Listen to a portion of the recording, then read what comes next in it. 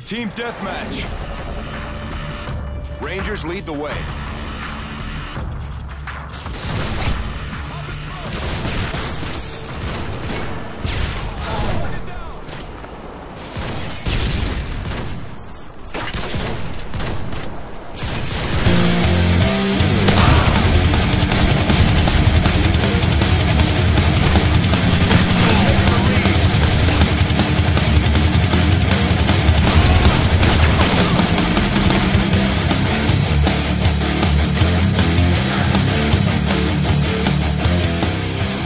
So, I was watching a video by Bob Labla, a good old Texan American, and he was basically talking, well, he started off talking about, if you didn't see it, Xbox Live tweeted out this picture.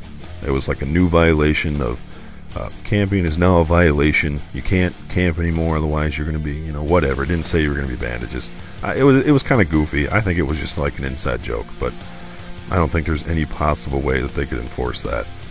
But anyway, he rolled that into if camping is bad for the Call of Duty series, which a lot of us agree that it is, it slows down the game. It makes an arcade shooter that is an arcade shooter, not a military simulator. It slows it down.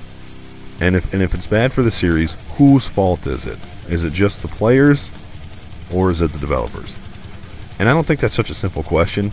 Bob basically talked about he thinks it's the developers. They gave the campers IEDs, they gave them target finders, they gave them motion sensors, bouncing betties, stuff like that, shock charges.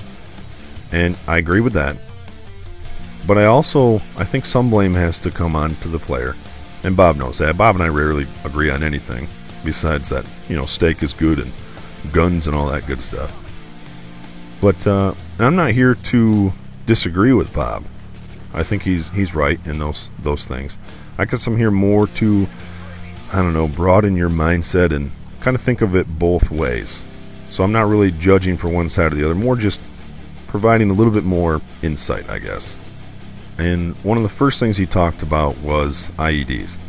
He basically said developers give campers IEDs.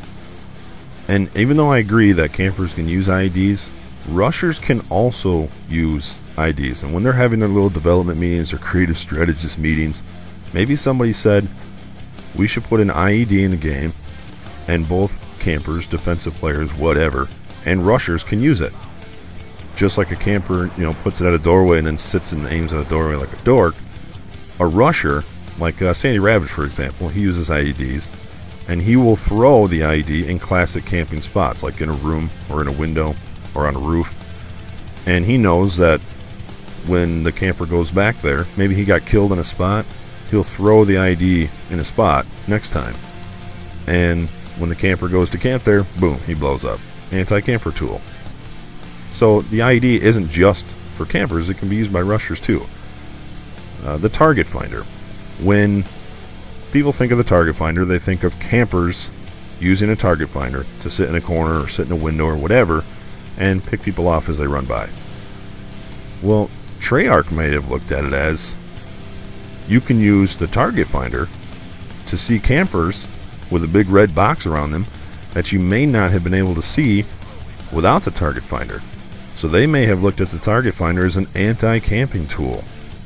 Same thing with the tracker sight. Same thing with, things that allow, like the heartbeat sensor. Getting some guy sitting in a corner. The problem is it seems like the developers don't think both ways. Or they may think both ways, but they don't think of who's really going to use the tool that they are providing. I've been killed by campers using RPGs. They will sit in a corner, they will wait for you to run by, and they will shoot an RPG into your feet or whatever and kill you. And of course, I have an entire series dedicated on providing some justice to camping dorks sitting in corners. And I blow them up and hope that it either makes them leave the lobby or it makes them move their ass. So even an RPG, which on my channel is a complete anti-camping tool, can be used to camp.